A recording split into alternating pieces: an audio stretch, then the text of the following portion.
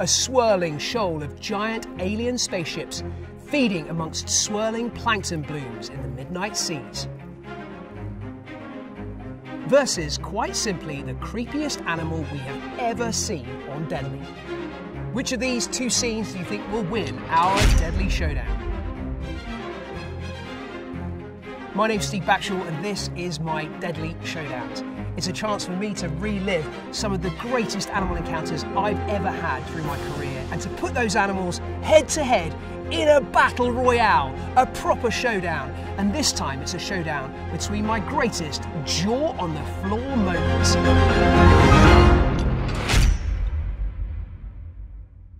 So who are our contenders? Well, first up is one of the most beautiful moving animals in the seas, the manta ray, but not just one.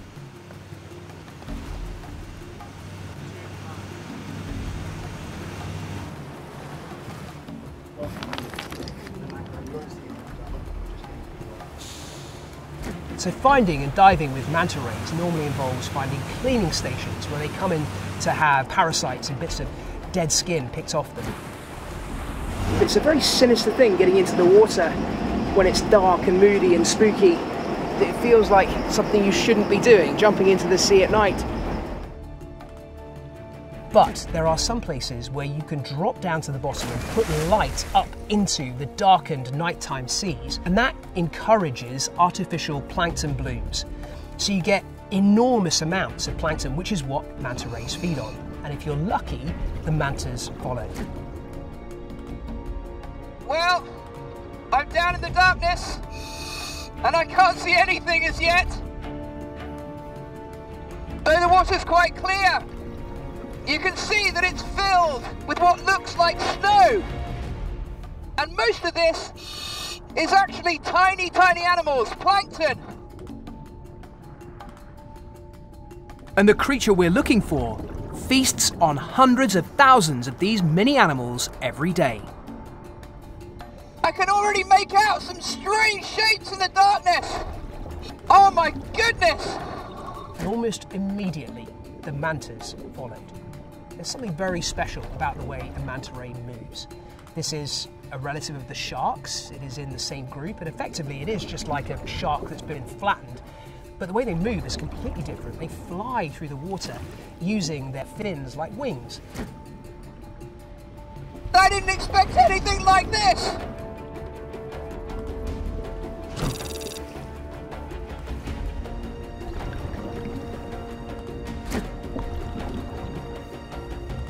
These are manta rays! What a phenomenal beast! And they're everywhere! I thought we might see 4 or 5, but there must be 30!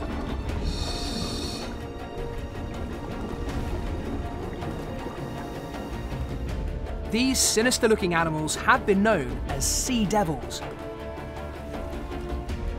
They get this name from their horn-shaped head fins, which they use to funnel plankton into their cavernous mouths. And the mantas are feasting! Oh my goodness! It nearly took my head off!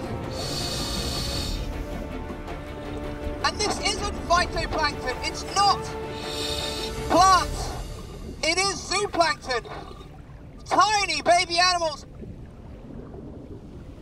Thousands of litres of seawater are driven through each manta's mouth each day. The plankton is then filtered through sponge-like tissues called gill rakers. They may be relatives of the sharks, but they're utterly harmless to humans.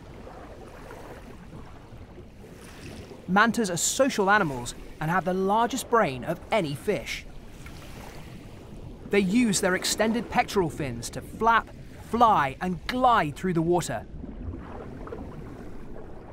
It's one of the most hypnotic ways of getting about in nature.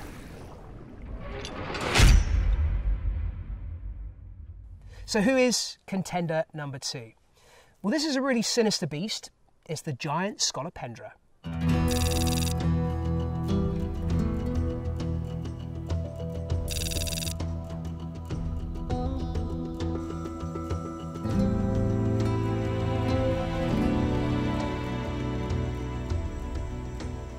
we just had a spot of real deadly 60 luck. We've just been told that some locals have actually found a giant scolopendra in their back garden. So we're gonna go and have a look now. Scolopendras are a kind of centipede, but this one is a beast. The giant scolopendra can be 30 centimeters long. That is the distance from my elbow to my fingers. No way. No way, that's enormous. Muchas gracias. Okay, I'd rather take this away from his family before I take it out, because this is an animal that certainly could do a child an enormous amount of damage. So just take it away from the house a little bit. I have to admit, I'm a little bit shaky about this. I've handled scolopendra many, many times in the past, but nothing of this kind of size. This is absolutely formidable. Look at the size of it.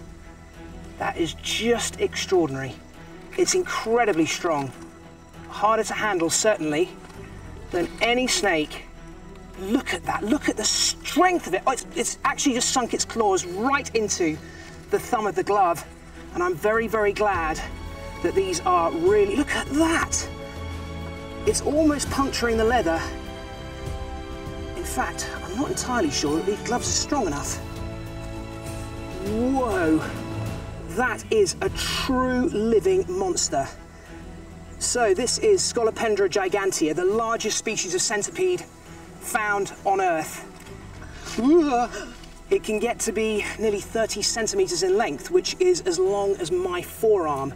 And at the front of the head there, you can see those curved claws. They're actually adapted legs, but they're linked to a venom gland, which means that they can inject an absolutely ferocious toxin and overpower even quite decent sized mammals.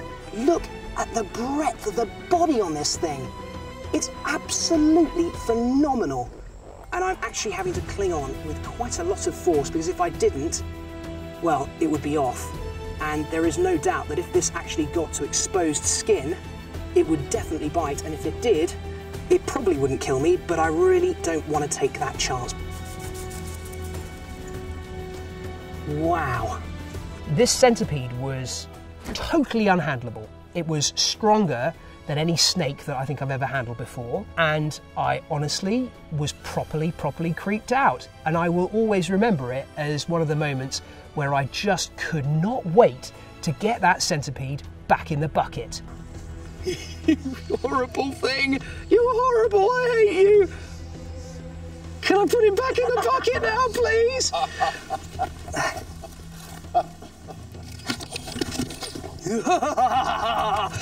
Oh, holy moly! So, who's going to win?